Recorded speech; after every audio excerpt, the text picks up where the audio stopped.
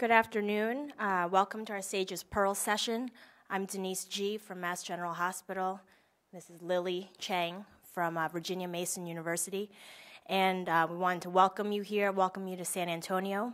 As you may or may not know, SAGES Pearls is a set of videos that was created by SAGES a few years ago that takes advanced laparoscopic procedures and deconstructs them into basic steps. And then you can see how the experts do perform each of these steps. And then there's just pearls, tips, and tricks that the experts have that they share with you on the videos. And so we made this session to kind of parallel and run through some of these videos. It'll be run in a panel format, run by subsection leaders who will go through the Pearls video and then stop at certain points to ask for input from experts. And we'll also be asking for a lot of audience participation as well if you have any questions for our panelists. So we'll get started with laparoscopic Nissen fundoplication. Our section leader will be Dr. Horacio Asbun from Mayo Clinic, Florida. And our panelists will be Dr. Brant Oelschlager from University of Washington in Seattle, Dr. Barry Salke from Mount Sinai Hospital in New York, as well as Dr. David Easter from UC San Diego.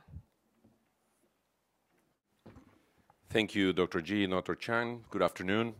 Hopefully we're going to have not only a very instructive session, but also a very entertaining session. We're going to try to experiment a little bit that I'm going to ask you for patience, because the format of the session is going to be trying to run basically the Pearls project. As Dr. G explained, this was done several years ago, and there are still procedures being done. The goal of this was for the reader to try to go and see a whole procedure or each part of the procedure done in different ways by different surgeons. In that way, you could choose which way you like best. Then today, what we're going to do, at least with the laparoscopic Nissen, is we're going to have 3 of the participants of this project to give their opinion on why they do it the way they do it. Then we're going to take this a little bit in an informal manner. After 2 or 3 of the steps, I'm going to ask for your participation. I'm a strong believer that we are called experts, but I always think that in the audience there are a lot of experts. I'm going to take the lead in stopping the discussion if it is going too long. Then don't feel offended if at some point I cut some of the questions off, because we have to maintain time. Let me introduce my panelists. Is Dr. Brant Oelschlager, as it has been already introduced, Dr. Barry Salke, and Dr. David Edelman. Dr. David Edelman is in Miami. He is another of the authors of Pearls, and he's taking the place of Dr. Easter. Then we're going to start. And I'm just going to give you a little introduction. This is then the procedure Nissen fundoplication. These are the steps that we have put for each of the procedures. And for each of procedure, we're going to have different surgeons. For example, this is the way how I do it.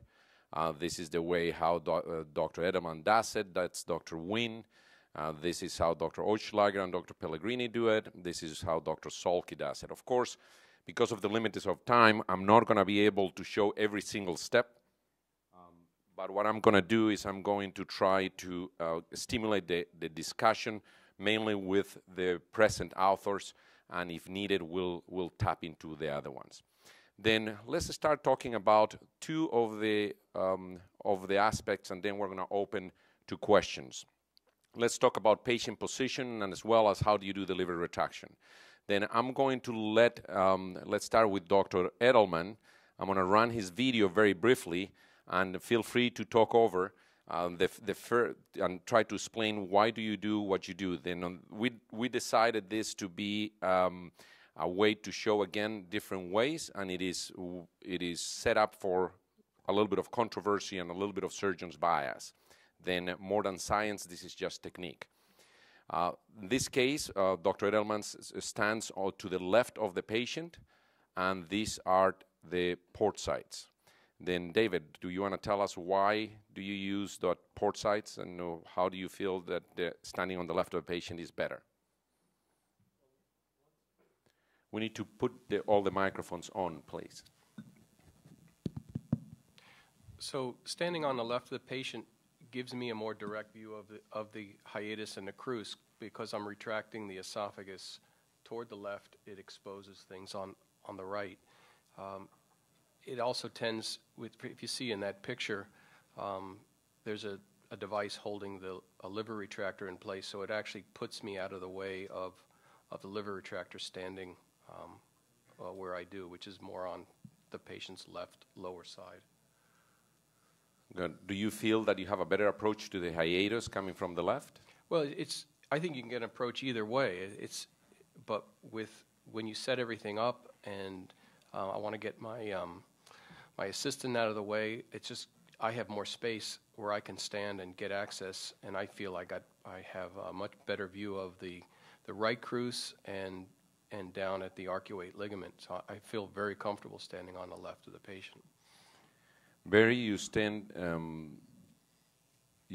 in between the legs, correct? Where else would you want to be? Depends which legs you are in between. Excuse me, I didn't say that. Sorry. Well, I don't even know if that's true, but okay.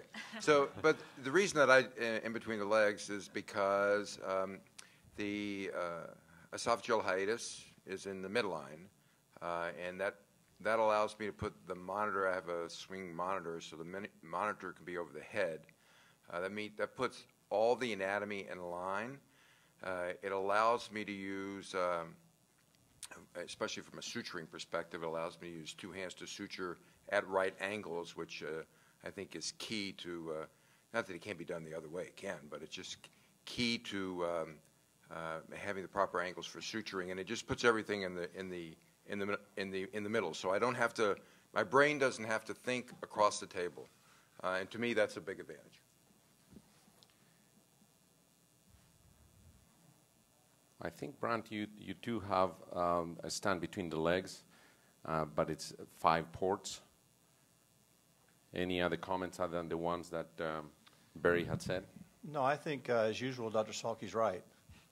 The only thing and that's no offense to you. No, no. But I like to put my my surgeon's left hand actually a little bit to the right of midline, so that the right and left hands are at least 30 degrees from the hiatus, which is as Dr. Salke says, in the midline.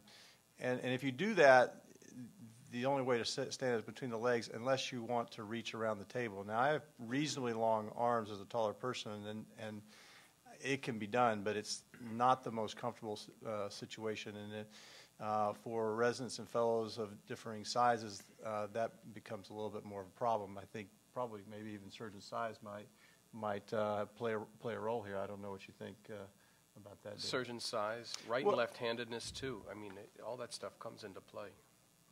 Do you think it started really from American lap chole was taught across the table as opposed to European lap chole, which was taught between the legs to begin with? Think that's where it came from? I think that's a very good point, and this type of procedure was one of the ones that started very early. We didn't have standardized approaches, and I feel that several of us, including myself, started from the left.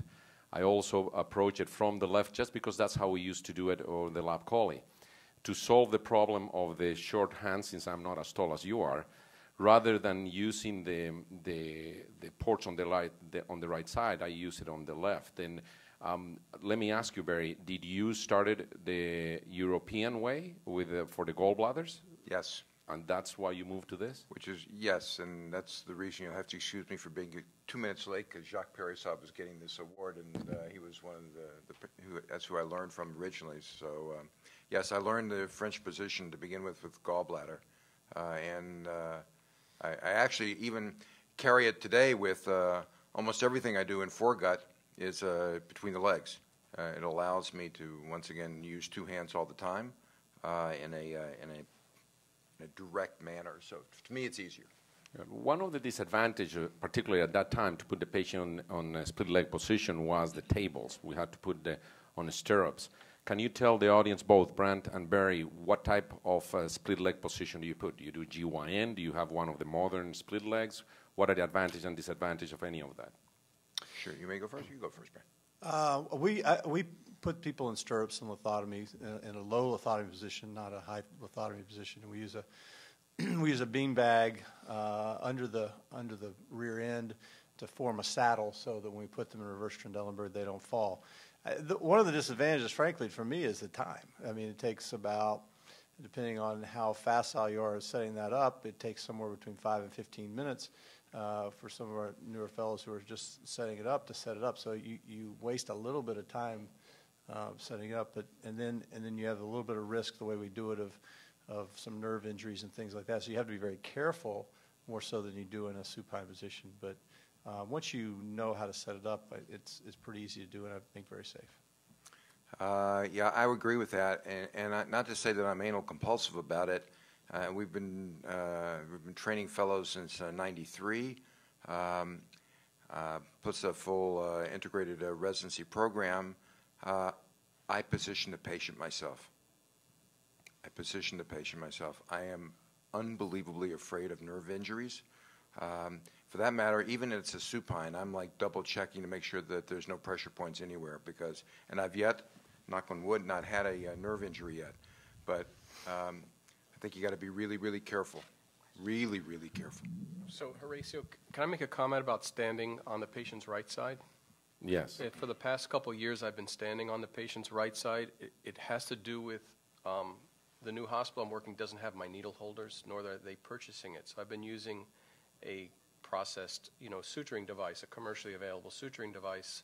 And since my largest trocar is in the midline and I'm right-handed, I found it easier to place the sutures with with that device standing on the right side. So it just sort of, you have to then approach putting your trocars in appropriately and get out of the way. And it's been just fine. I mean, no major problems. Does that mean that in the past you were left liberal and now you're becoming a right conservative? I'm going to move to the liver retraction.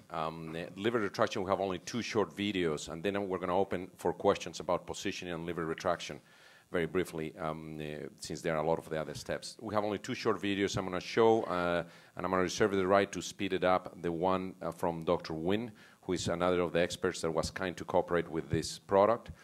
Basically, he uses the snake-type retractor.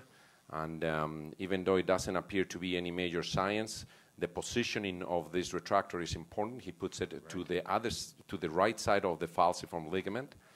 It is closed under direct visualization. And then you lift the left lobe of the liver, being careful not to cause any capsular tears. The positioning should be such that allows you adequate access to the hiatus. I'm going to go back, and I'm going to let Dr. Solke to show how he does it with a very simple palpating probe.